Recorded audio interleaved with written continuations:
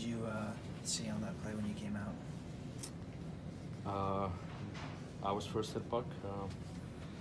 Just one of those plays that bounced the other way, and he was able to put it in. Maybe simple mistake, but it happens. It happens to everyone. And too bad that there is nobody when the goalie makes a mistake. There's nobody who can actually cover him most of the time. So too bad it ended up being that. But I thought we battled, and we obviously we would love to have 2 points, but at least we picked up one. We need to find a way to win. That's the bottom line. Was this a night where you kind of saw some funny bounces around the net? No, it was just it was both goals in the third. It was first one goes with the stick, second one was just a bad bounce. So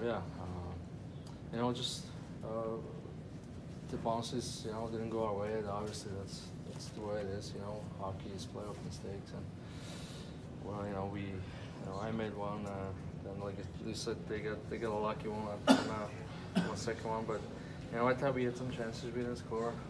Like I said, we tied it at the end, and like I said, I'm glad for 1 point. But bottom line is, all of us from here, we need to find a way to get the 2 points. Did that time not help you?